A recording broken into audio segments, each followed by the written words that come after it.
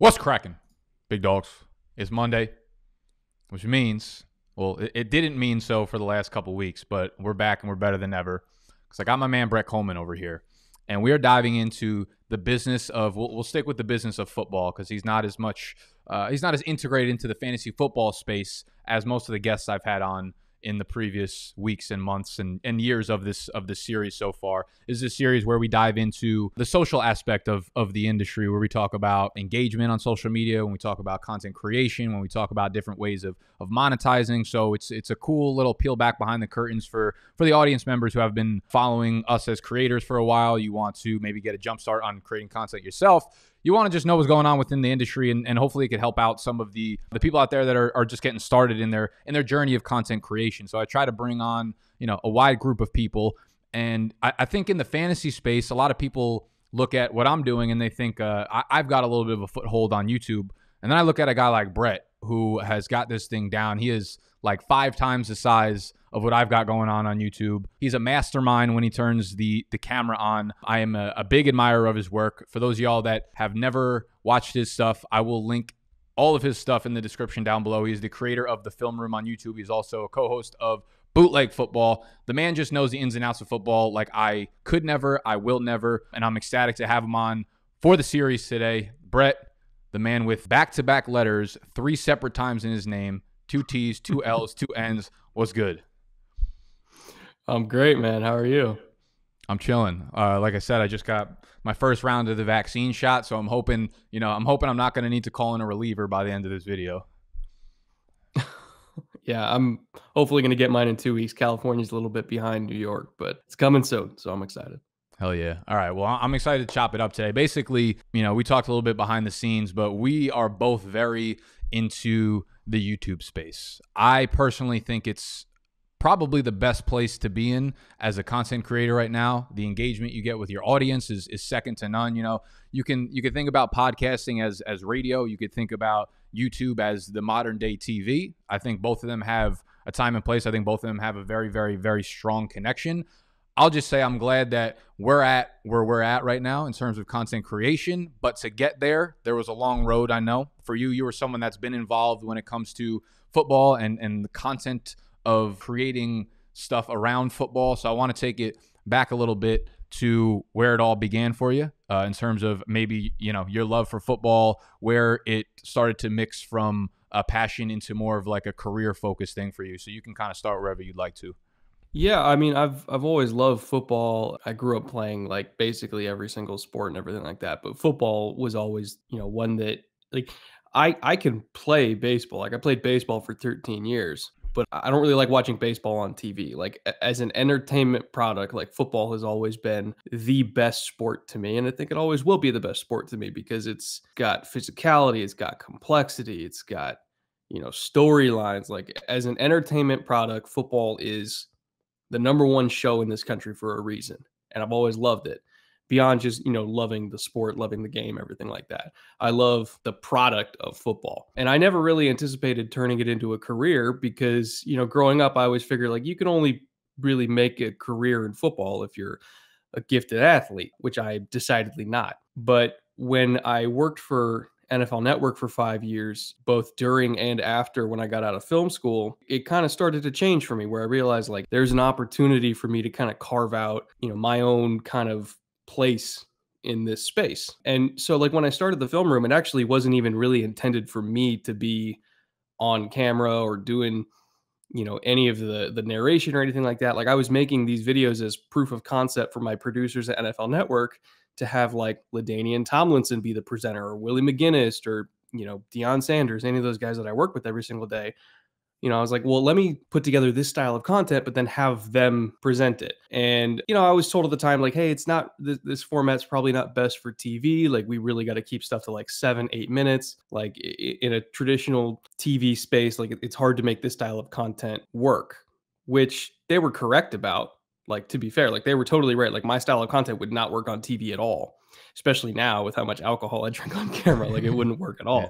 But I kept making them. I kept kind of like refining the formula and everything like that. And then eventually got to the point where like without even really trying to have it be my own thing, I ended up with like 11,000 subscribers, tens of thousands of views. And, my then girlfriend, then eventually wife, she pulled me aside. She's like, look, you're not even trying and you're having success here that 99% of people on YouTube don't have. What happens if you actually try? And so I put in my, I guess you could call it 3 months notice at NFL Network, where I basically told them like, hey, like after this season, I'm done. I'm going to go do this. And, they were all super supportive. Like I loved working at NFL Network. Like I'm still in contact with people there. Like they're invested in me. I'm invested in them. Like I loved working there, but I wanted to pursue content that honestly just wouldn't work on TV. So the Patriots Falcons Super Bowl was my last day at NFL Network. You needed And to then the throw that very in next there. day, You needed to throw that in there. yeah, of course. Unnecessary. Worst day of your life was the best day of my life. I'm just going to put it that way. Since No, you're but the then, guest, the day I'll after let this that, go on. I was on my own after that. And, I did the 2017 draft. I did like 2 videos a week because I had been working on them, for 3 months and just kind of created a backlog of content and then released it all. And then I basically done 1 video a week for 4 years since then, at least for most weeks, and just kind of continuously built and built and built and grew and grew and grew. And growth has been slow but steady, and it's always been in one direction. And so I'm thankful for that. I've never really plateaued. It's just continuously gone up. I've continuously tried to reinvent my content. I think it's gone well. And I honestly never thought it would end up this way, but I'm thankful every single day that it did. Yeah, I mean, let's take it back because we got a lot to unwrap there. So you went to film school. Mm-hmm. Where was that? Yeah, Cal State. I went to Cal State Fullerton. Okay, so you went to film school. Were you doing like creative things in high school? Oh yeah, yeah. After a back injury, my freshman year of high school, which I mean, if you ever see me like shivering during this interview, like getting like little spine shivers, that's my leftover nerve damage from that. And so my sophomore year of high school, I joined because I knew like, hey, there's no way I'm ever going to play sports like long term with that.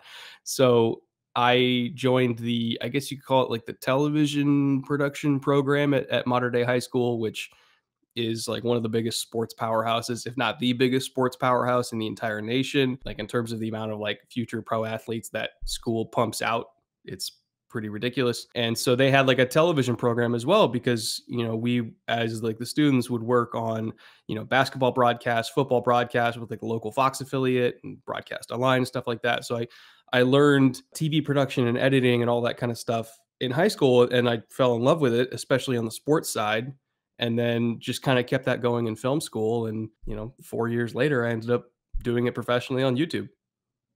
Okay, so you have a little bit of this background that's kind of perfect for YouTube. I think a lot of people out there don't have that background. I would say the far majority of people don't have the editing skills or the production skills. I would say almost like no one that starts YouTube, especially not in like the football and fantasy football space, have that background. So it kind of speaks for itself when you turn on the cameras. Like the first thing you notice about Brett Kollmann's videos are like, oh, this, as the kids would say, this shit is a vibe. You know what I mean? It's like, it's the nice, like dark background. It's like nice and relaxed. You're there drinking. Everything looks crispy. So the years of learning about it obviously pays off onto YouTube. Now, when you go from film school to the NFL Network, you said you're there for like 4 or 5 years.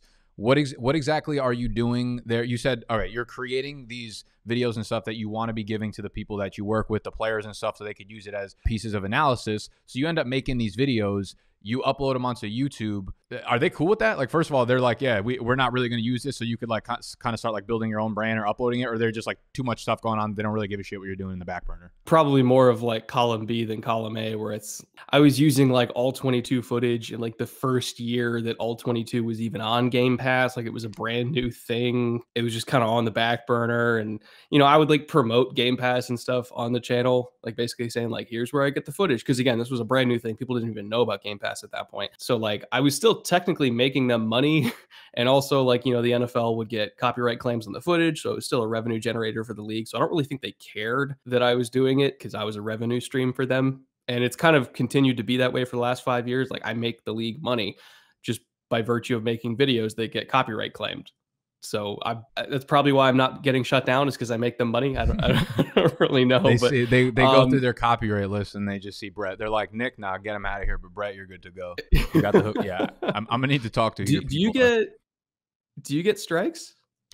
I don't get strikes, but pretty much 90% of the videos I put up are demonetized. I mean, the way I look at it is like I'd rather put up a video that I think is like higher quality. I mean, listen, like when you're a creator on YouTube and when you're starting to look at this stuff from more of like a business standpoint, you're monetizing in other ways. Like AdSense might work. AdSense might be really good for someone like you who gets like monster numbers of views for each video.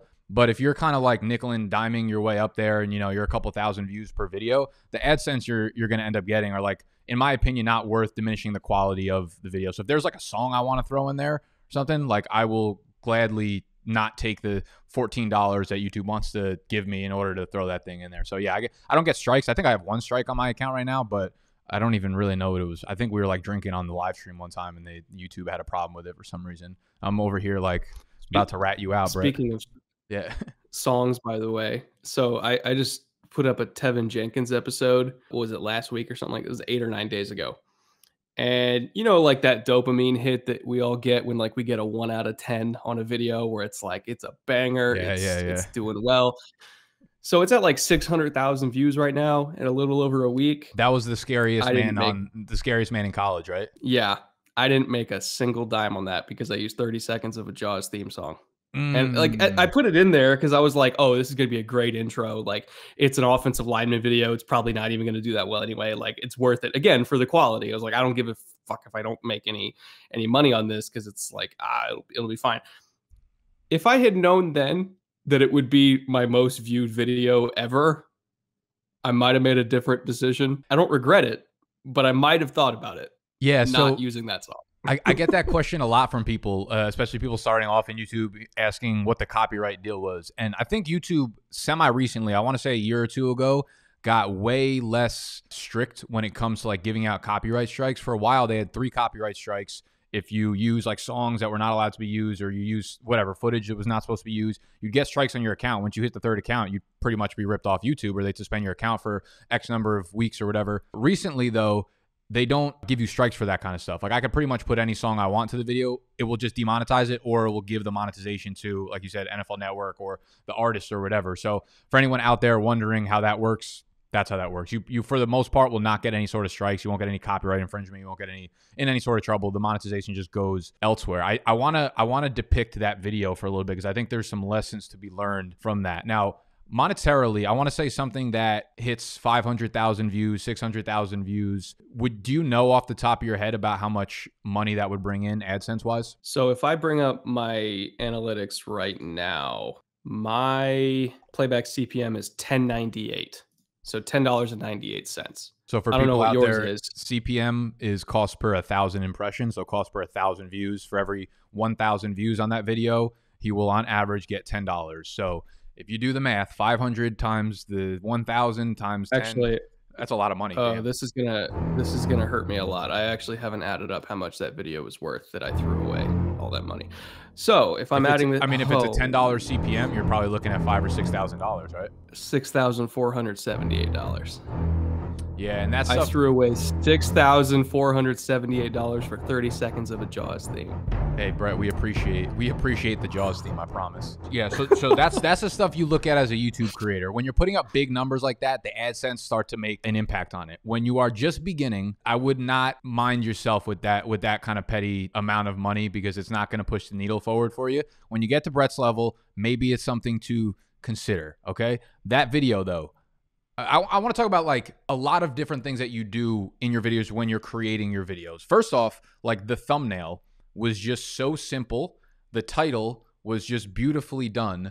I want to go through like your process on these things because most of your thumbnails are very clean. They're crispy. They're one player. They're 1 or 2 like pieces of text with some sort of, you know, like witty line and a crisp background with stripes. It's very, very clean. It's very simple. You see it and you know exactly what you're going in for. How much time do you put into the thumbnails? Like what's the I guess inspiration behind like the thumbnails, and you know, have you thought about like pivoting to new thumbnails, or what's the ideas behind these? I've been kind of experimenting with different thumbnails over the last, I don't know, 6 months or so, just like different, because I wanted to see like would a more simplistic thumbnail that's still eye-catching but also more simplistic with kind of like a different style of title, like would that perform better? And so the Tevin Jenkins episode was the ultimate test of that, of like literally just putting his face up there with a title that both makes sense to the content, but is also like, in my opinion, just pretty funny just looking at the guy's face. It's like And it's a yeah, viral title. It's a viral title, bro. Everything about it. It seemed when I saw the thumbnail, I was like, yeah, either like he's a mad genius or he had to run out of the house and he was like, let me just fucking upload a picture from Google of this guy real quick. That's what I was like deciding between which the two. I have done that before, by the way, where it's like, I got to get to LAX for a flight. I'm uploading a video that I can publish from my phone, but I have no thumbnail. Let me just throw something on there. And then when I get to the hotel, I'll make something on the lap. Like, I've done that before. Yeah. The first Carson Wentz video I did like a couple years ago, like I uploaded that and then literally walked out the door to go on my honeymoon. Jeez. And then I actually hit publish from Paris. It probably paid for your honeymoon. Oh, see, that's what's annoying is I got one of those like fake copyright strikes from somebody who just claimed, and I had to like, while on my honeymoon, go through the process of filing an appeal, and it, by the time I got back, the video got up, but like, yeah, like when I landed, hit publish and everything like that, and then I woke up the next day and the video was gone, and so like on the first actual day in Europe for my honeymoon, like that's what I was dealing with, so. It's just part of the job. Like the Marshawn Lattimore episode, his rookie year, I finished like the day before I got married. Like, I was working 60 hours in like 4 days to get that one done. Cause then I had to go get married later that week. Cause I was an idiot and booked a sponsor the week of my wedding. Like a dumbass. Like I've done a lot of long weeks on this channel. With that really a video like that takes you 60 hours. See that? Well, the Lattimore one might have been about 50. Quarterback ones can take 60 to 70. The Lattimore one was probably about 50, if I remember correctly. That's wild. But yeah, I'll work on average 60 hours a week. Yeah, I don't doubt that at all. I want to break that down a little further, but I want to get back to the thumbnails and the designs a little bit because this is so important to people on YouTube. Thumbnails and the titles are arguably, outside of the actual content itself. You got to bring people into the content. Now, you come from like a semi-creative background. Do you have any experience like in design? Or because one thing I've noticed, like when I first started doing stuff that was like brand focused and started making designs, whether it was for YouTube or Twitter or Instagram or whatever, is like I'm terrible at designing shit. The more I tried to do with designs, the worse it got. So I've always thought like, the more simplistic, the less you do, the more you do when it comes to designs. So I'm curious if there's any like takeaways that you've learned over the years of doing your own designs, if you had a design background at all, or like what you would say to people that are starting like, figuring out the direction of what they should do with their thumbnails. I have always been of the belief that simplicity and readability is key. Like, it's got to be eye-catching. So you want to put an image of the player you're talking about and something like that. So I always put like a cutout image that I do in Photoshop. Like I do all my thumbnails in Photoshop. And like I want to have something that ties every single thumbnail together so that people just seeing it know that it's me. So like that kind of like stripy background and everything like that is like the thing that I carry over just with different colors and everything like that. So it's like that tells people right off the top that they know it's me. Although I've seen some other creators basically use that exact same thumbnail format with like the same stripy background now. So that's part of the reason why I'm trying to change things up is because people are like basically copying my thumbnails at this point for some reason. But for some reason, because you're pulling off fucking 250, 300,000 views. I could tell you the reason, 300,000 of them. You're right though, that like simplicity and the number one mistake that I see people do with thumbnails is they do overcomplicated titles and they do overcomplicated thumbnail. They just throw stuff on there. Like it's just a hodgepodge of images and symbols and texts and emojis and somebody's face going like this, bro, for some reason. And I hate that. I hate that. Arrows, so circles. It's like that kind of thumbnail style like worked on YouTube maybe like 4 or 5 years ago. But now I think you have to be more discerning with your thumbnails. You have to make it look more aesthetically pleasing and not just a shotgun approach. So it's like just put the player, put a couple words if you want to. Sometimes you don't even need to, like with the Tevin Jenkins one. I didn't even need to. I just had to put his face. And that's all you needed. Like that video would not have done well if I used like a normal cutout video of Tevin Jenkins with him in a helmet and words. Like it had to be just his face. And so like, as you said, less is more. And for people that are trying to figure out thumbnails and titles, like don't bother putting, like I made this mistake a long time ago. Don't bother putting like episode 50, blah, blah, blah, blah, blah. Like put a title that's actually interesting, like almost like a headline of an article. Make something that's eye-catching title wise, simplistic thumbnail wise. And I think that's a mistake that a lot of people that are new to the space make, is they think they just have to cram every piece of information from the video into the title and thumbnail. It's like, you don't. Just make something enticing, give it a little teaser, but that's about it. Yeah, that's one of the first mistakes I see often with people like, oh, can you check out my channel and see what I'm doing wrong? Always, immediately the title is like, oh, Roto something fantasy football episode 42, and then it'll be like running back rankings or something like that. I'm like, bro, you got to understand that people on YouTube are searching for things. They don't know who you are. They don't care what episode number it is. They don't care what the name of your show is. They want the title. You got to think of it almost like in a how-to sense, right? Like the sports stuff is not how-to, but the way people are searching for it and the way people want instant satisfaction to whatever they're looking for is in like a how-to nature. So you want to tell them exactly what they're clicking on for the title. I think you do a great job of like, not making it spammy, not making it corny. You have like the couple words on the actual thumbnail itself are never like, they're not clickbaity. There's always a little bit of wit to it, and then you tie it in with the title so well. I mean, you're in the space of football, so the audience is like really, really large, right? So I guess you have a little bit more wide of a net than someone in the fantasy football space, but you still have to have stuff that's like SEO related that will bring in a new audience. So you can't be like super niche with the title, super niche with the thumbnails. How do you go about like deciding what you think is like too niche, that might be like a little too funny or clever, that won't actually bring people in? What's your thought process on like titles and things like that? So I think it depends on what the subject is. So like back in August, when I was doing like my one fantasy episode of the year, like straight up fantasy Mm-hmm. episode, where it was like my 10 favorite sleepers for the season. And like the title and thumbnail was literally the 10 best fantasy football sleepers of 2020. No mention of like what the title of my channel was, like none, it was just, here's the 10 best sleepers, so that people that are YouTubing or that are searching fantasy football sleepers, that will pop up. And the thumbnail was just a picture of Chase Claypool and 2020 fantasy rankings. So that told everybody that was looking for that what that was all about. It was about sleepers. You had a picture of a promising rookie who, thank God, ended up doing well, so I didn't look like an idiot, and rankings.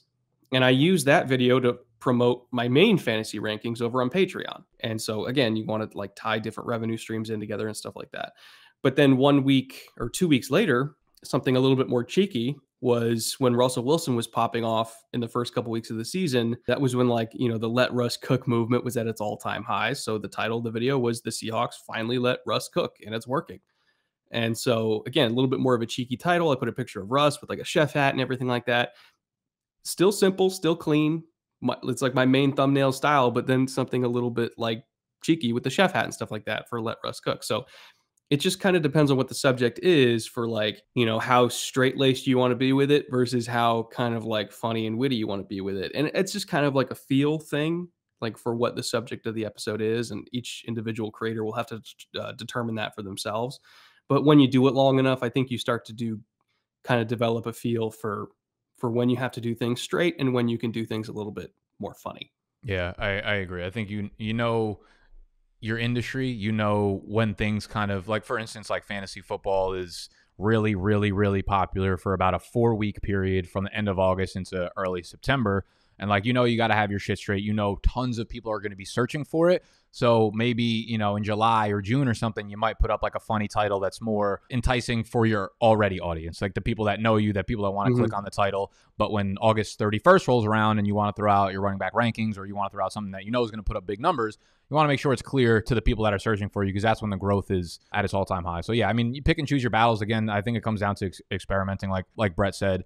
Also, I think, Brett was like, people are kind of like stealing my designs and shit. I do think it's worth going to other people's channels and not necessarily stealing the fucking design, but realizing what about the thumbnail that you like, whether it's it being clean or whether it's the different like color schemes or the different shadows within the picture itself. I think those are things that you learn. The little nuances to these images are things that you learn along the way, because you're going to start trying to do a thumbnail. You'll cut out a player. You're going to throw it on like a blue background or something. And you're like, why does mine look like shit? Why does Brett's look great? And you'll start to look at the little details of it. Maybe he's got like an outline on the player. Maybe he's got a little bit of a blur or a shadow behind it. I think those are the little things. And once you figure out what it is that makes an image pop or what it is that makes an image clean, Go Google it. How do I put a shadow behind a player? How do I put a shadow behind text or something in Photoshop? And that's how those things come together. Yeah, those are fine. It's when you use like literally like the same stripes, like same font. That's when it's like, man, come on, like, do you have to like my I my boy Noah's gonna be pissed like if I don't mention this. You're hitting, I think it was like a Pokemon thumbnail. You know what I'm talking about? Like the last couple of weeks, yeah. it was like a hidden one. He put that up first, and he was gonna fucking rat you out to YouTube and the NFL, bro. Did he? Yeah, Oh, I didn't even see. Oh, now I feel bad. Now I feel like an asshole. I I believe didn't you. even see I that. believe you didn't take it, but I know he'd be fucking pissed if I didn't bring it up. Oh god, now I got to make a new one. They're beautiful and they work. So that's what I'm talking about. If something works, go steal it. From me, from Brett, from Noah, it doesn't matter. It all works. What else works is your fucking camera quality. I need to ask you about the setup you got going on there, because like I said, it's extremely crispy. Is this all stuff that you learned being in film, being at the NFL Network, how to set up the lighting, the different lenses to use on the camera, all that kind of stuff? Because I have no idea how to work with lighting. Like right now, I just have like a window next to me that's glaring on my face, and I have like a shitty light up here, and it looks okay because you can't see the rest of my room. But lighting is something that I've struggled with mightily. Do you think that production quality is a really big deal today on YouTube, or do you think you just like having it because you come from a job that had such high production quality? I never really intended to be on camera, really. I wasn't like super big into that idea. I've always been a behind the camera kind of guy. But I saw JT O'Sullivan's channel, the QB School. I don't know if you watch him at all, but like he just has this beautiful on camera setup that it's even better than mine. Like I will never look as good as JT does. And like with the bokeh and like the slight vignette on the lens, and his color correction is incredible. And I saw that and I was like, man, like I think that's the direction that this space is going. Because right now, I mean, there's a million channels that are just straight up voiceover with film. Mm-hmm. Like when I started, I don't really know of any that were around when I started, but now 4 or 5 years later, I can think of 20 off the top of my head. It's a very common format. And so I was like, I got to differentiate myself. And JT at the time was one of the only like football guys that I saw was like doing on camera stuff and then kind of splicing in film. And I was like, you know what? He's ahead of the curve on this. I'm also going to get on camera because he's different than everybody else right now. So I'm going to be different than the herd as well. And there's still mostly people that just do voiceover and not on cam. I think eventually there's going to be a lot more people on, like you're on cam. You're one of the main fantasy people, I would say, on YouTube, and you're on cam and it works amazingly well for you guys. But for like pure like football, like football film YouTube, it's not done as much. So I think it kind of helps differentiate me from the other, couple dozen film channels out there of just having like being able to put a face to a voice, being able to connect to my audience, being able to like show off my personality and like my cats and my alcohol that I drink, which I when I first started drinking on camera, it was literally just to manage nerves. Like and not that I'm not like an alcoholic or anything. Like I pretty much only drink like once or twice a week. But I would pour myself a drink to help manage nerves because I really didn't want to be on camera, but I recognized that I had to be in order for the channel to survive and to grow and to adapt and to match the quality of other channels out there like JT. So I was like, I have to do this. If I have something in my hand like a glass of whiskey that I could sip, like it'll make me feel better. I'll be able to get through it. And then that just kind of became part of the brand as well, and just kind of further differentiated me from the rest of football film YouTube. And there's a lot of extraordinarily talented, football film guys out there. Sam Gold, Alex Rollins, Sanjit Tor, who does mostly Raiders stuff, but he does draft stuff too. Like there's a lot of extremely talented football YouTubers that are only voice, only film. I was like, I got to make sure that people know that I'm separate from them. So I think it's a willingness to adapt, a willingness to change, a willingness to become an entirely different format over and over again throughout a YouTuber's career that allows them to have longevity.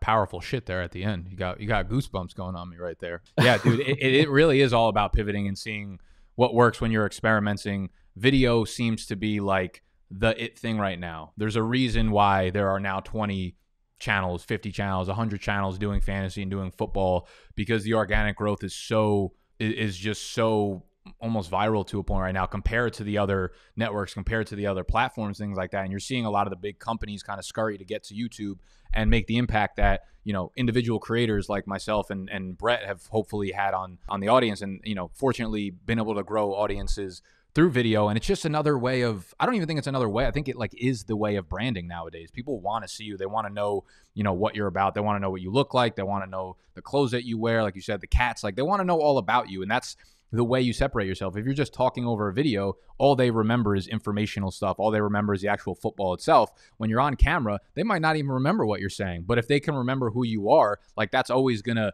leave an impression onto them. And they're going to relate to you. It really, at the end of the day, when people listen to stuff, they want to relate to you, whether it's the actual content itself. And what video does is opens up another way for people to relate to you. It's like, oh, Nick's a mid-20s kid. Like, he relates to me. He's the same age as I am. Brett likes XYZ. Like, he has the same things that I do. So I think it opens up another avenue just to be relatable to people. And at the end of the day, like, that's how content creators get big, and that's how they create a foundation of what they're doing. Yeah, like when I'm doing dishes or like I'm cleaning, my house or something like that, I'll throw you guys on just to hear you dick around and talk about what running backs you like in 2023. Mm-hmm. Just because, like, again, and it's almost like I'm in the room and my friends are talking about fantasy football in the corner, and I'm just doing, like, that's the kind of feel that it is. And it's a different kind of feel than if it was just nameless, faceless podcast. It's a different kind of connection. And so I think your audience can relate to that as well, because the fact that you guys do so much on camera stuff, it's, as you said, it's less about who you guys like at running back, and it's more so about, here's these guys that I know their personality, and also they're talking about football, which I think is the key to long-term, not just subscriber growth, but subscriber loyalty. Like, have you ever heard of the 1,000 true fans theory? Mm-hmm. Yeah. Where it's better to have 1,000 true fans than 100,000 like passive fans, because those 1,000 true fans are going to stick with you forever. And so that's the goal, is get those 1,000 true fans and then try to get 1,000 true fans on top of that over and over and over again. Like, fuck the big numbers. Get the small numbers, because the small numbers are going to be there forever. Yeah, Brett's sitting over here, 300,000. Fuck the big numbers. No, he's very, very, very, very true. When you're starting out, like, the single best thing you could do is not look forward, but to look at the people that are there for you right now, because one person turns into two turns into three turns into six. Before you know it, those fucking loyal people are 100 deep, they're 1,000 deep. And like you said, like, we're in a world where you have to pivot all the time and you have to experiment. So when you do that, you don't want the bottom to fall out underneath you, right? If you don't have a loyal following behind you, and you want to, if I wanted to start talking about marketing stuff like this and business and industry stuff like this, and no one gave a shit about what I had to say, like, that would be disheartening. But the fact that, like, you guys relate to me on a personal level lets you continue to, listen to me doing stuff like this that I'm passionate about. So it allows you the flexibility to pivot, not just from a content perspective, but experimenting with other pieces of content and different industries and just different things on camera, like anything you really want to do at the end of the day. Yeah, like travel stuff. Like, I eventually want to do travel and cooking. I mean, I didn't get to do any travel last season, but I'm definitely going to do a lot of travel this season. I'm going to vlog it. Like, it's going to be like NFL based travel, like going to stadiums around the country and stuff like that. And I'm going to vlog it because I can, and I think it's going to be fun. And not all of my audience will be into it, but a fraction of them will. And I'm excited for that, because in the end, those are the people that stick with you. Yeah, a fraction of them will, and that fraction will become like exponentially more loyal to you just from that single piece of content. So you know who to hit up when you get on the East Coast, Brett. You know where we're going. We're going to see the shitty Jets, the shitty Giants. I'll travel down the coast if we need to. We can go see Atlanta. We can get some redemption for the bullshit that you brought up in the beginning of the video. Go see. Have you been to their stadium? I have not been to the new stadium yet. Oh, my little cousin goes to Georgia, though, so I'm probably going to make a trip down there to see a Bulldogs game this fall, and then probably catch the Falcons play. I heard it's incredible. I'll go with you. I'll go with you, because I love the Atlanta area. You go grab an Airbnb up on Lake Lanier. It's like 45 minutes to an hour outside. It's gorgeous. You go to a Bulldog game. I went to a Falcons game, Lamar's rookie year, and I saw the Ravens play in Atlanta. And, like, dude, it's a gorgeous stadium, but B, it's a transcendent experience to see Lamar Jackson play live. I'll just say that. That's fair. I'm gonna hold you to that. We're 1,000% now going to a Falcons game this year. Okay. I'm curious, more back to like the video stuff. I actually I want to know like what kind of equipment you're working with. What kind of camera do you use? What kind of lens do you got set up over there? Not now, obviously, but when you're doing your individual Mm, stuff. yeah, so I use a Sony A7R III, Okay. which is a really nice mirrorless camera. And I got Sony, even though I shot Canon before for most of my life, including at film school. Like I learned to shoot on DSLRs and everything like that. I had a T2, but I got Sony because it does super slow mo in 1080p, which I mean, well, a couple years ago, that was like a thing that wasn't super common. Now it is among camera bodies, but like I'm still going to stick with this one for a few more years, and then I'll probably upgrade to something new and fancy in a few years. But the fact that it does super slow mo and 1080p was big for me for like b-roll sequences and stuff like that. I can shoot in like gorgeous like 24 frames. Like so when I shoot my video like of me like sitting at the kitchen table and stuff like that, that's in 24 frames per second, which is like a more cinematic frame rate. It's a little bit Hmm. more like buttery and smooth and soft and everything like that. Like when you watch movies in a theater, that's all shot in 24 frames. A lot of people shoot in like 60 frames per second for YouTube, which is fine. Like you can do that, but I almost feel like it's too HD and like too clean and too crisp. And it's almost like weird to the eye sometimes. So I shoot in 24 because it just kind of makes people feel like they're watching a movie. And I'll shoot on either a 50 mil lens or a 28 to 70 telephoto, and I'll kind of dial it in with that. It just kind of depends. Like the 50 mil, I think is like a really good portrait lens. So it's got really nice bokeh on it for the background.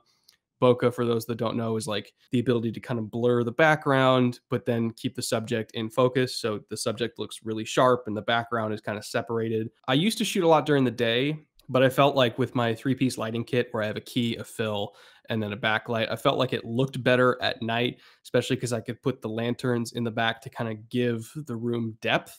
Like that's another thing is you want to have like depth in your background. You don't want to just be like right in front of a wall like I am now.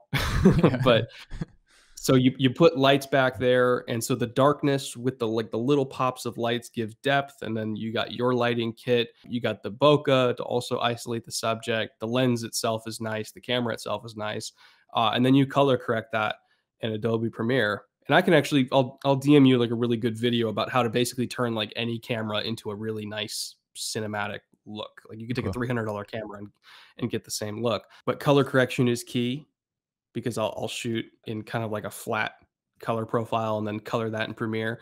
And then in the end, you're left with the image that I have, which I think is a pretty good image. It could be better. Like JT's is still way better. I don't know what he shoots on or what his color correction is. His is amazing. But I hope to eventually get as good as his one day. I mean, yours is like top 90, and we're talking about like running a 4-3-1 right now. That's where your camera system is right now among the football and the fantasy football landscape. Most people don't even know where to start. Most people are using the webcam, which is fine. I typically, most people, you don't need a mirrorless camera to start. You don't need a DSLR. I usually point them to like a Logitech webcam, one that shoots preferably 4K, but 1080p will work if you're close and you have decent lighting. I've always like kind of struggled between doing the natural daylight, which is probably easier for me to do, and actually setting up like a studio. I tend to be like on the move a lot too, so it's difficult for me to have, because we have like a studio here where me and my friends film, and then I have my individual studio here, so lighting gets a little bit difficult for me. But that's something I need to start working on a little bit more. I'm thinking about like not upping the budget per se, but like upping the production quality of the videos. Like I really like what you have going on over there, and I'm thinking about experimenting a little bit this summer with a more like cinematic look for the videos. I always just feel like I like people seeing my background and stuff, and just seeing, when this is widescreen, my lens right now is widescreen, so they see basically my entire apartment. And for the most part, like for better or worse, it's just a shit show. And I'm like, oh, half of me is like, oh, you know what? They can kind of relate to that a little bit more, but half of me is also like, this is wildly unprofessional and probably super annoying to the naked eye of people watching me. And I'm just like, I don't really know what to think, but it's always just been the way I operated.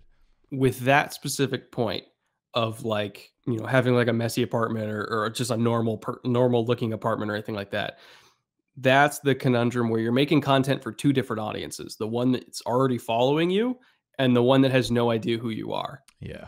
The one that's already following you wouldn't even care. They'd find it endearing. The one that's not already following you, that doesn't know who you are, would be like, why is he showing me his whole apartment right now? So it's a tough balance because again, it's like, am I making content for the 1,000 true fans, or am I making content for the next 100,000 that might become 1,000? So you should see the shit show behind the camera in my kitchen Yeah. when I'm recording. Yeah. But I tend to clean up a little bit just to like make it a little bit more, what's the I word? mean, so your wife Presentable. allows you to continue doing it? Yeah, basically. Also, I will say like biggest tip, and you're already set on this area. Biggest thing I learned in film school. Video quality is great, but that's the sauce, not the meat. The meat is audio quality. There is a reason why the Blair Witch Project made so much money, even though it was shot on camcorders. Because it And was that's fucking because the sound terrifying, Brett. design. What but it was terrifying because the sound design. The sound design was incredible. And the human brain and the human ear responds to sound in a much more emotionally dominant way than the eyes do. Like the brain is more connected to the ears than to the eyes for most human beings. Like in the sense of if there's really good sound design in a horror film, you're going to shit your pants compared to if there's really good visual special effects. So always prioritizing good audio quality is the first step because people will watch a YouTube video longer if it looks like shit but sounds like gold than if it looks like gold but sounds like shit. That's the biggest thing I can tell people It's a starting out in this space. it's a very good Audio point. first. The first 2 years I made videos, I didn't even have a microphone. I like actually had a camera. I didn't have anything besides probably my laptop microphone. And I think part of me like didn't know I should have been using a microphone. Part of me was also just like fuck the man. I don't need a microphone. I can grow an audience like while doing a shitty video from my bedroom in my mom's house. But I've certainly, as you could see using the Shure right now, I've gotten a little bit more bougie with the quality and the production. And it's something that I've come around to telling people that are starting off in the space, asking about quality production. 5 years ago, I would have told you it doesn't matter. Content is king. As long as you're really, really good, you have a lot of value to give and you could present it well, you'll do well.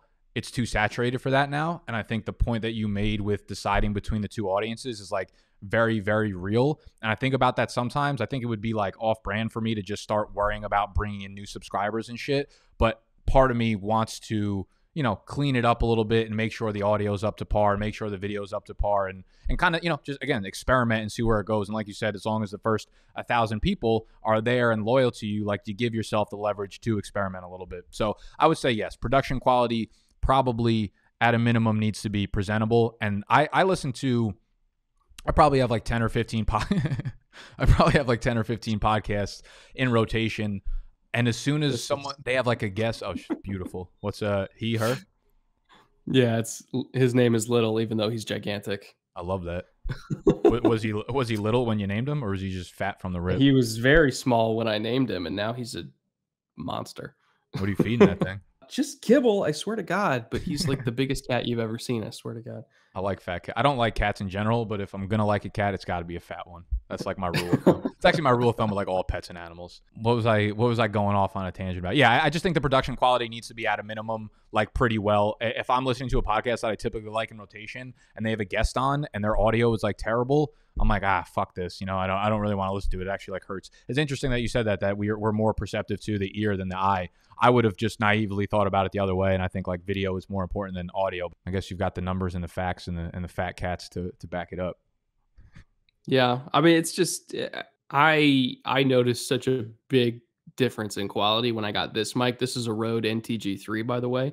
Since you were asking about my setup earlier, I use this Rode NTG3, which is also my podcast mic, and I'll hook this into an XLR cable that goes into a portable recorder that records onto an SD, exactly just like that. Yeah. And then I'll bring that audio into Adobe Premiere, sync it up to the video. So I never use the camera audio. I always use the audio from this mic and then sync it up in post so that I get the best possible audio quality. Yeah, we've had to experiment a lot with that because we do shows with, you know, once you do it with multiple people, you have to have a little bit different of a setup with some kind of audio interface and whatnot. Is that now, how high quality is that mic? Is that mic like a really professional mic? Like, is that above the Shure SM7B? It's, let's see, when I got it, it was about $600. Okay. This So is it's, like, I would say it's like mid tier. I mean, when you look at microphones, like that is a mid tier microphone. Like some of the really high quality, high quality stuff is like 1200, 1500, even 5,000. So I would say it's like the next step up from like a Yeti Blue, which is probably like the main mic that most people start out with. I hate those so much. I use that for like probably a good year and a half, and then upgraded to this. And what sucks is when you move over to the dynamic mic. So there's the USB and there's the dynamic. The USB is a USB plug, plugs right into your computer, super easy, but the quality's lower. Once you move over to the dynamic mic, people are like, "Yo, how much does it cost for the Shure SMB?" I'm like, retails for 400, but then you got to get the XLR, which plugs into a cloud lifter, which is another $150. Then another XLR, which plugs into the audio interface, which is like another $200. If you want to do multiple people, you got to get a bigger audio interface. All is said and done, you're dropping a pretty like 800 to four figures on just this mic setup. So I wouldn't say it's necessary from the start, but just make sure you could probably get like a USB mic for $100, $120. That's like 70% Oh yeah. of dynamic mics for sure. Yeah. And that's, again, you want to scale your equipment with the size of your business. Like don't immediately try to go all out with super professional equipment and putting all this money in, like when you haven't really done anything with the channel yet and you haven't really grown yet. I almost feel like it's better for a young YouTuber to start out just like you and me with shitty equipment and shitty videos. Like I go back and look at the stuff I made at the beginning, it's awful. It's terrible. But you have to make terrible videos to be able to make great videos. Like even when I started doing on cam, I wasn't using these mics yet. I was trying to use camera audio because I didn't have like a mic interface yet that I felt like was good enough. And I was like experimenting. So like I go back to my early on cam stuff and like the color correction's terrible, the audio's terrible, but you have to make terrible stuff to be able to make the good stuff. And that's part of the journey. So don't try to go all in on professional equipment, spending thousands of dollars all at once. Like spend that money over years and years and years to incrementally get better so that you can maximize that equipment in the long run rather than just trying to skip over the hard parts of the process. Bro, like, and that's the thing. It needs to be a natural progression. The hard part, like those shitty parts in the beginning, the shitty equipment is like, it's part of the process that you have to love. Like you have to think that what you're doing at the time is good. And then you'll look back on it in 3 years and be like, wow, that was terrible. But at the time, it's like the best you have. And I'm sure I'm going to look back on this video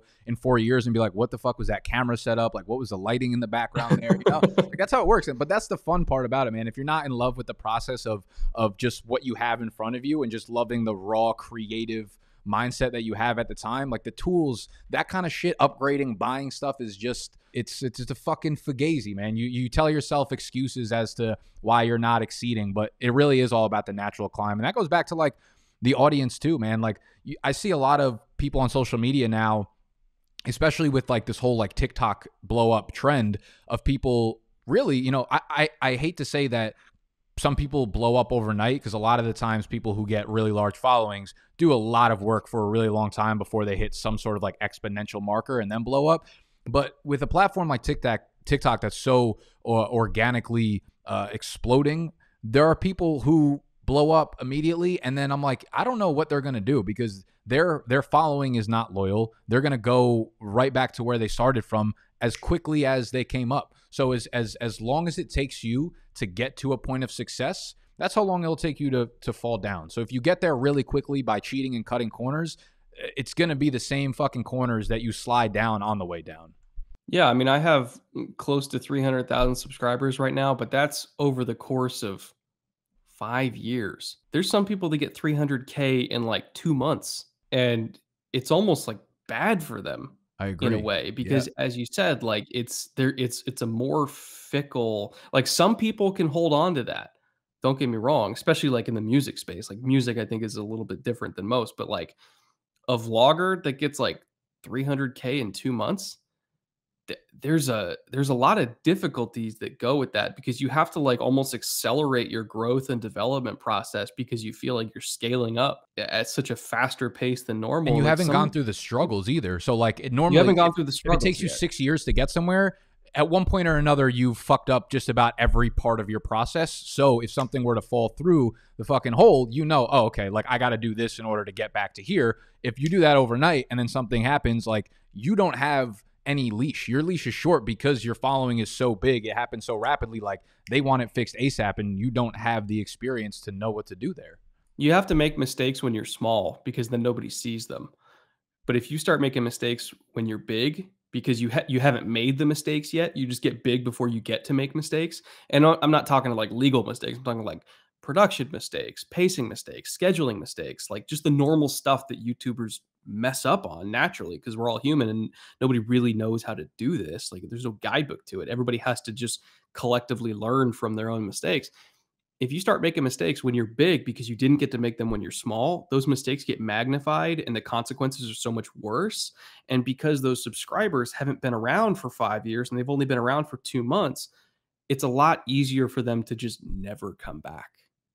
So I think slow, steady growth is so much better long term, not just for channel growth, but I also think for like mental health too. Mhm. Like people like look at like 300K and they're like, oh, I hope I get to that number and everything like that. Whereas like in my head, I still feel like I have like 50K because it's such a small, like I still feel like a small channel, even though like I'm one of the bigger NFL channels out there that isn't owned by the league itself or its sports network itself. So apologize for the cat. It's all good. I love But it. like I don't feel like a big channel because I grew slow. And so I think it's better for like a mentality wise to not blow up overnight because Yeah, it just causes so many problems. yeah, it's a mindset thing. I've said this many, many times on this series before, but it's like when you're starting out, those milestones and benchmarks that you hit at the beginning feel just as good as the same ones that me or Brett will hit. Like when Brett hits 325,000, it'll feel the same way that you feel about hitting your first 100 subscribers. It's just it's really all Mhm. relative to where you're at. So these numbers are things you can't look too far ahead. That's where you start getting fucked up mentally. But if you could take it day by day and really enjoy the process, you could look at the numbers, but don't get unrealistic with them. If you could look at the numbers in a realistic manner and be like, oh, this is the next thing that I could actually accomplish within the next month or whatever it is, you'll clear your head a lot more safely and won't be, putting yourself through a bunch of fucking headaches going forward. Okay. I think the biggest thing is that people like expect the money to be there immediately. I was negative money for like the first year, like 10 months. I was negative money. If you go into YouTube expecting to make a shitload of money, you're You going to be already severely you disappointed. already lost. Yeah. You already lost. If you're not getting into it just because you love the actual art of like creating and talking about what you're actually talking about, you're gonna get burnt out like very, very quickly. If it's about the money, guess what? You're not gonna make money on YouTube by wanting to make money. That's just not the way it works. Like that Yeah. shit comes secondary. Like I didn't try to sell a single thing on my YouTube channel for probably like 2.5 years of creating product. And even then it wasn't like to try to make money. It was like, oh, I'm going to organize something for you that I've worked so hard on and I spent so much time doing it that I guess I could ask for money and like hopefully people would want to. It wasn't like, oh, I'm going to try to make money now. Let me sell them a product.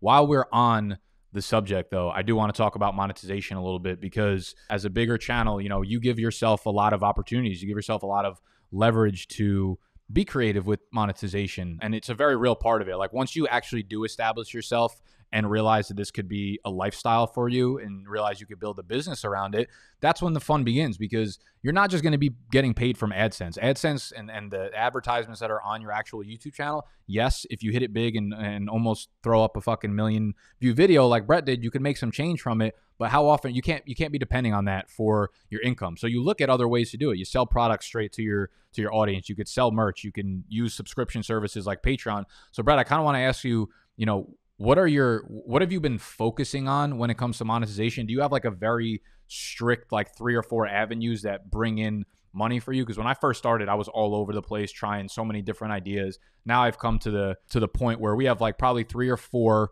really, really, clear paths where we make money and we just try to improve those things year over year.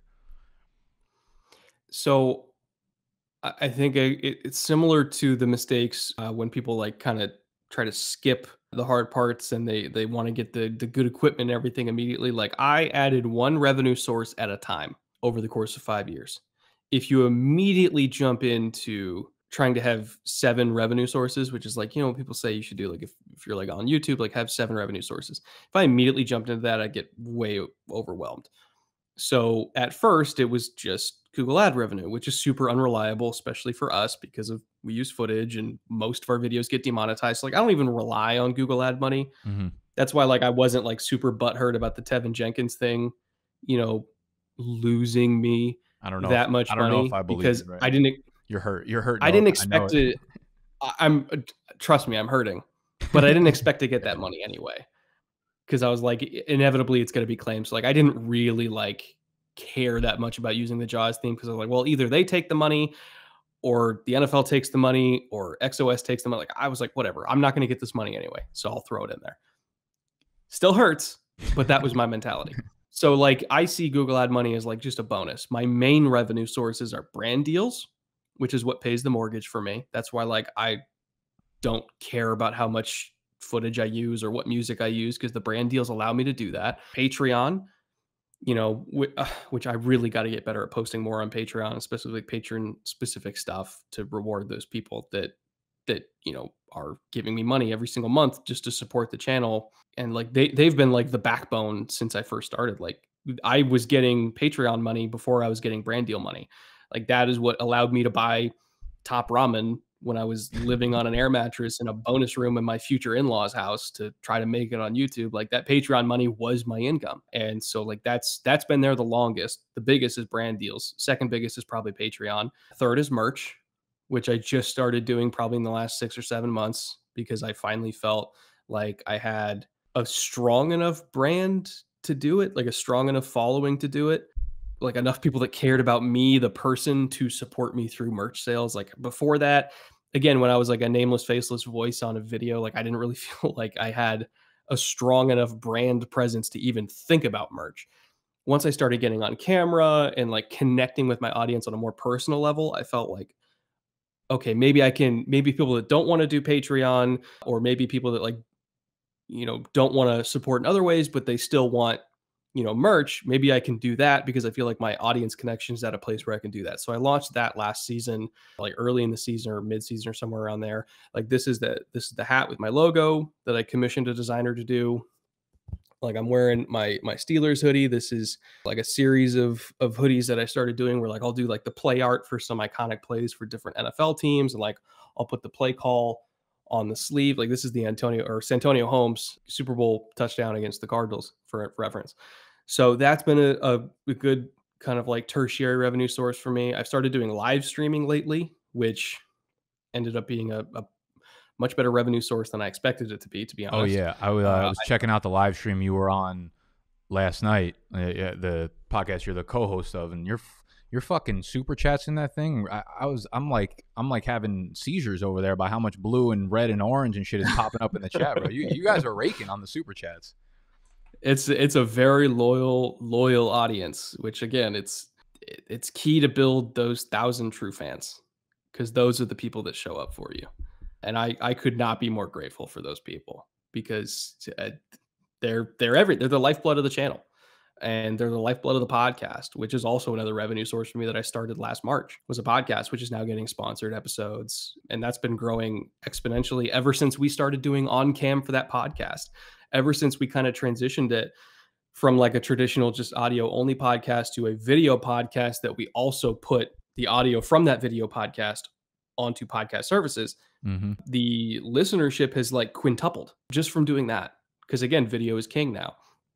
So like that's 6 revenue sources right there. And you know, I'll hope to add another one at some point when I could figure out like what it is. But just kind of slowly adding those revenue sources over a 5-year period has allowed me to do that without being completely overwhelmed. And it's also given me the diversity to not care when the Tevin Jenkins episode gets demonetized, but it doesn't kill me when it does because I have the other Only stuff to fall back emotionally, on. not physically. Only emotionally, but at least I can still pay my mortgage. Let's You know, like it hurts. I'll cry about it in the shower, but I won't be broke. So I'll take it. You should vlog that. Let's talk about merch a little bit. Let's talk about, you just started that like semi recently, and now it's a decent revenue stream for you. Now it's an interesting spot for you because merch, I think, works really well with people that have really strong brands. Yours is very strong, and at the same time, the merch that you sell can be sold to people that have no idea who you are. It works for both of like the perfect things. Like if I were to throw a phrase or something that we say all the time on our channel on a sweatshirt, people that are stumbling onto our shit for the first time would never buy it. But the loyal audience members would. You're kind of in a dichotomy where you grab both audience members. So you're in a cool spot there, I think, to really capitalize on the merch thing. How do you source your merch? Do you keep inventory on hand or you do drop shipping? So I go through my manager who goes through, it's not Printful, it's a different service like Printful, but it's like better quality than Printful because Printful's quality is Yes. kind of I jank. use Printful, and you could say that again. It's not super like reliable. And then I do my merch for my podcast. My podcast co-host handles that mostly with like outside of my manager with a separate guy in Vermont who's like phenomenal. And like, so we do pub glasses and stuff like that through him. And we do not keep any merchandise on hand because I don't have the time or the place to store all that stuff. So it's pretty much just DTG, and like when you order it, it gets made and then it gets shipped directly from our vendors that make it. Mm-hmm. Like it's made to order basically, and Yeah. then it gets sent off through them. Yeah, so it's called drop shipping for anyone that wants to start their own, merch line or whatever. You don't actually have to buy any samples of it. You don't have to hold anything on hand. You don't have to do any shipping of it. Printful is the website that I use. They basically, you just upload a file onto the computer, throw it onto one of their shirts. You literally just like drag it on, and then you could throw it up into a store. I'll ask Brett off camera what's the one that he uses, and I'll link that down below afterwards. The live streams are interesting for you because I remember we had talked about it in the DMs a couple months ago after you did one of your first live streams, and you're like, dude, it was like a really, really profitable live stream. I don't think you expected it to be like that. Going forward, like one, do you enjoy doing live stream content? And two, are you going to consciously make it more of a piece of your content rotation because either you enjoy it or the money comes in when you do it? Because I can do live streams on Sunday mornings before games and probably pull in maybe, $500 to $1,000 a week doing that just off super chats. But I don't really want to do that, to be honest. As like spoiled and like bougie as that sounds, I'm just like Sunday mornings are times for me to just like relax. If I went out the night before or something, I just like don't want to be berated with fantasy questions after doing the whole week. So I'm curious like where your head's at now, because I know you haven't done a lot of live streams. I want to say I looked back at your channel and it was really only like very recently, maybe like 8 to 10 live streams you've done on your personal channel. So like what's your approach going forward with live streams? What are you thinking with that? I'm still trying to figure it out because it's so profitable that I can't not do it. Like for my own life, like I would be stupid not to do it more. And at the same time, it's also like a great way to connect with my audience. Mm-hmm. Like you build such a strong connection when you're interacting live with the people that support you. And so like it's not only good for me financially, it's good for me from like a connecting with my audience standpoint. Like it would be it would be so irresponsible for my career to not do more live streams. The hard part is finding time to do it. So it's like I want to be able to get onto a schedule where it's like I have a live stream day, I have a film room release day, I have my podcast recording and release day. Like that's like my goal for 2021 is to get a workflow where everything comes out at the same time every single week and to get consistency. Because if I can get that, then shit's really going to take off. So I'm actively trying to find a way to do that because live streams were so good for me and I've only done a few of them.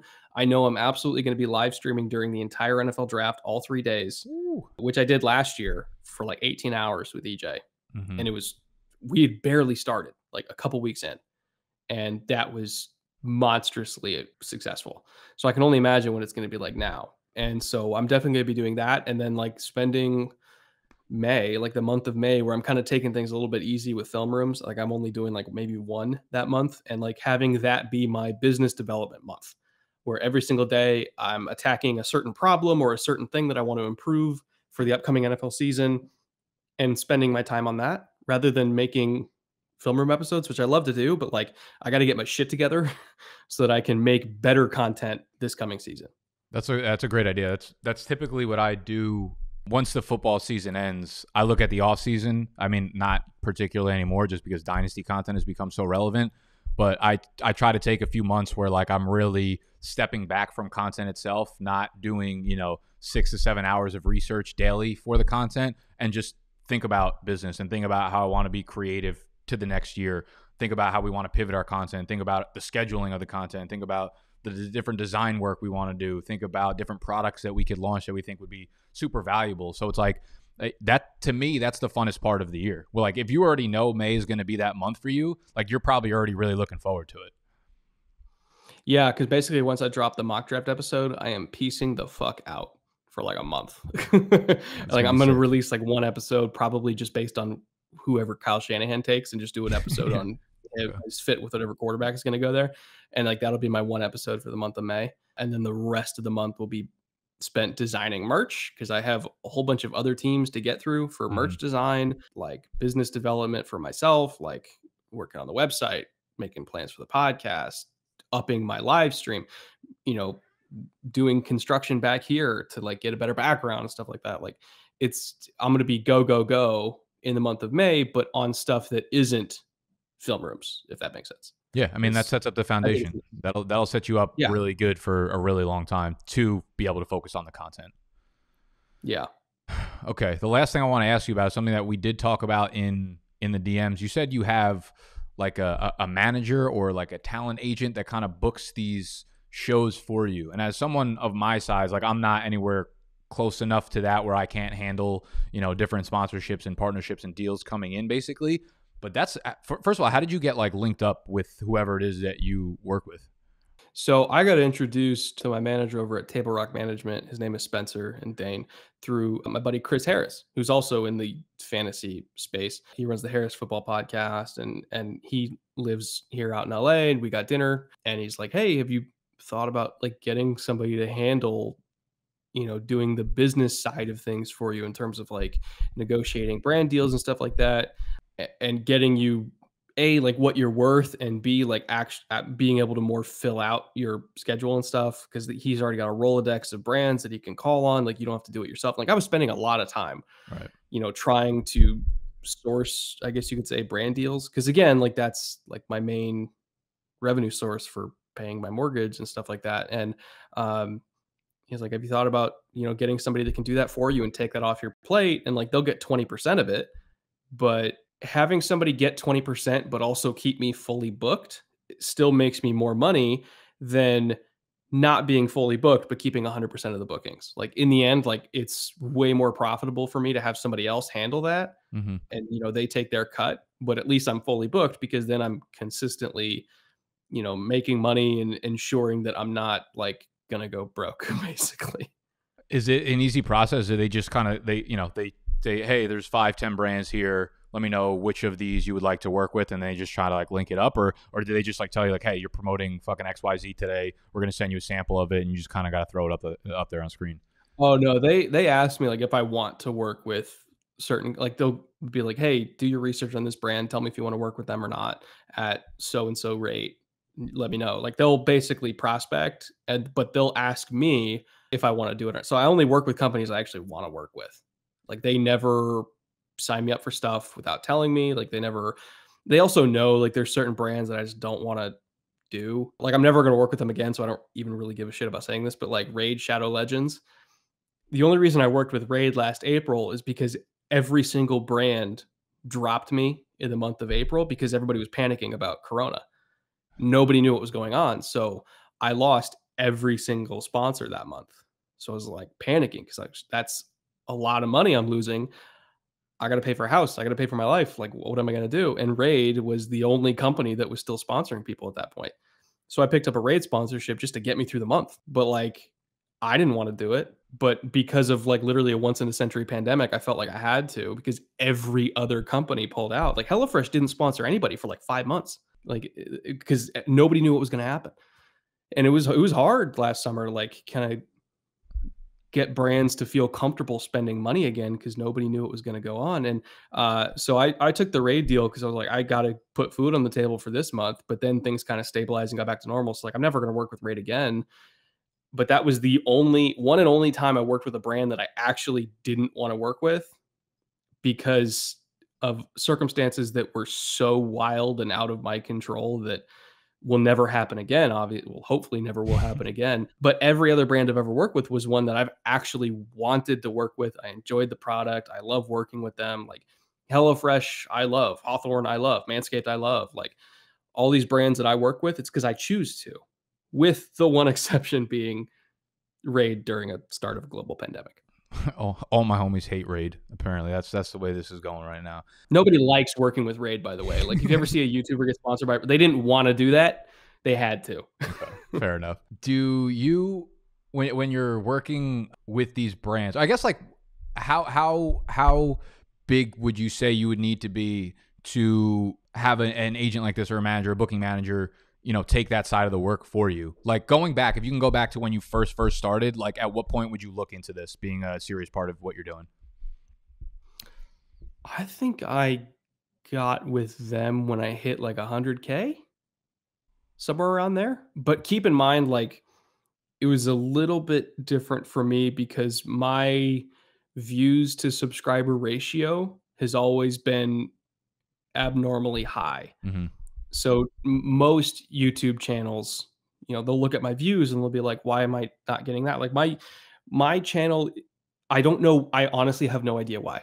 I've never known why. But most YouTube channels can count on about 14% of their subscriber base be watching every single show. Like, you can typically, like, if you have 100,000 subscribers, you can expect like 14,000 to be like your baseline for watching. When I was at 100,000, I was getting 100,000 per. So like I was getting 100%, not 14%. So I was getting basically the same baseline views of a channel that was over 1 million subscribers. I see. Which is why I got the manager at 100K, because I was pulling in views that were like actually worth something to brands. So not every YouTube channel is going to make sense for that. I would say it's more dependent on views than amount of subscribers. Like, if you're pulling in views that's way above 14% per ep, like if you are one of those channels that's pulling in the same views of somebody that's like 500,000 subscribers, yeah, go get a manager, because you're pulling in an audience that is valuable enough to brands. But if you're pulling in like 10 to 14,000 per, I would maybe wait a little bit, grow a little bit, focus on improving the content and, having that natural growth process, and then get one later, I would say. So again, I think it's more about views and audience retention than just raw channel size. Yeah, I hear you. I wasn't, honestly, I wasn't even really asking for myself, but I get so many questions about like how to reach out to sponsors, like when you should start, trying to get in with like bigger sponsors that you kind of hear around the industry. I think it's always interesting hearing how people link up with different partnerships, because sometimes it's so random. Like sometimes it's just like a Twitter. I've had partnerships. Some of my best partnerships are from like Twitter interactions that lead to partnerships within the brand and some of their booking agents. I don't think there's any right or wrong way. I think reaching out via email works as well, straight to the company if you want to. It's obviously a little bit more time intensive, but when you don't have the leverage like Brett has, you got to get creative with how you get in touch with people and kind of get on to their radar. Have you ever been approached by someone in real football to do any sort of consulting? Because you obviously have a football background, come from the NFL Network, so people within the industry probably know who you are, especially now with the bigger YouTube following. And I think we're in a world where the content you put out kind of dictates and manifests the direction of your life in a sense, right? And I think you'll eventually, if you haven't already, get onto the radar of like serious people. And I think we'll see more, I don't want to say like content creators or YouTube, but like people who are TV personalities are getting jobs in the NFL now. So I'm just like curious, have you ever like been in touch with people that actually work a high level of football? Oh yeah. Like I have friends that are in front offices and coaching staffs and all that kind of stuff. And it's been really fun to like build that network and like talk ball with people that have forgotten more about football than I'll ever know. Like, to be honest, like these people don't understand like how smart everybody in the league is. Like, it's so funny you say that insane. Because like but people that are in the league, if they were ever to like stumble upon my channel, they would be like, what the fuck is this guy talking about? Because the same way what you just said about them is like the way I feel about you. I didn't really ever play football. I never like studied football. I don't understand like schemes and all this kind of shit. Like when you use actual terminology, I'm done, right? Like give me numbers, statistics, analytics, and I could work with that. But like, I don't understand what's going on in real football. So for you to say that about them is just like, it's like mind blowing in a sense.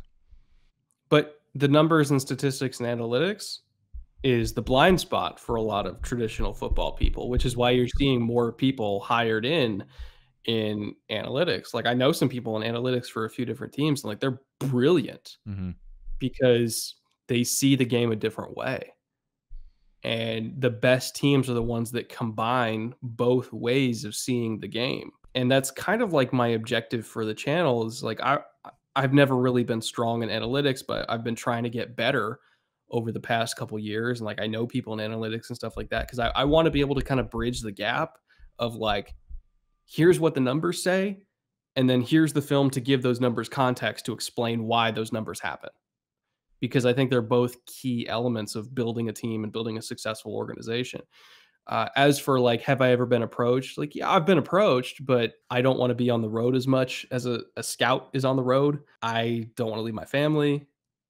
Like YouTube money is like super volatile, but it's overall it's good. And I'm comfortable with my life. And I feel like the amount of time on the road and the amount of time away from my family that is required to work high level with an actual team or even mid level with an actual team, I would selfishly turn down that because I'm not built for I'm not built for being an actual scout that's spending 6 months at various college campuses throughout the year. Yeah. That would be hard for me.